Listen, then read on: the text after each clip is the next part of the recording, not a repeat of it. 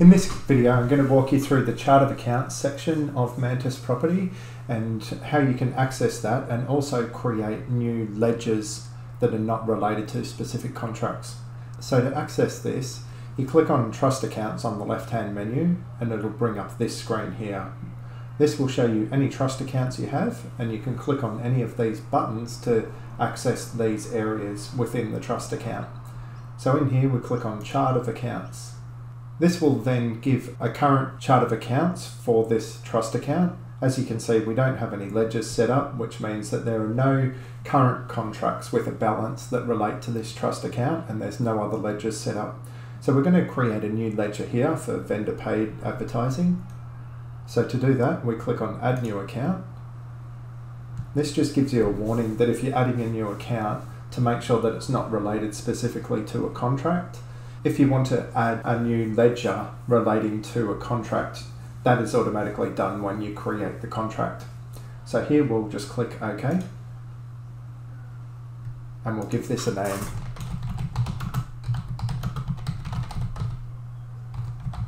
Vendor paid advertising. Here we put in some bank details and click Add Account. Now you can see we have this vendor paid advertising account and it's showing the current balance as 0. If we want to add some transactions to this account, we can click on View and this will take us to this specific ledger. Here we can add deposits or payments. So basically a deposit is money coming into the ledger and a payment is money going out of the ledger. So we're going to add a deposit to say that we've received some money from a vendor. We'll choose the payment method as cash. Here you can choose who it's received from. You can either click the plus button to add a new contact, or you can just start typing a person's name and it will appear in the drop down here.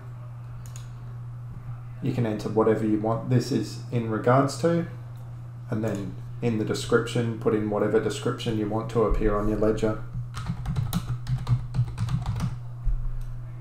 In here, we select the amount, so we're going to say $10,000. And the next option is to generate receipt. This is automatically ticked. If you leave this ticked, the next screen will allow you to generate a receipt and send it to that vendor. So we click on Continue. Here we choose who the money was received by from your drop down, and then send the receipt to. It automatically defaults to the email address of the contact, but you can overwrite that with whatever you want, and then you just click Email Receipt. This now indicates this receipt has been sent via email. At any time, you can always come back to this ledger and click on Generate Receipt, and this will let you resend it again if you want. Or you can click on View here and this will give you the details of that transaction. If you've accidentally created a transaction that you don't need anymore, you can click Delete Transaction and it will do that. You can delete any transactions that you want as long as those transactions have not been reconciled yet.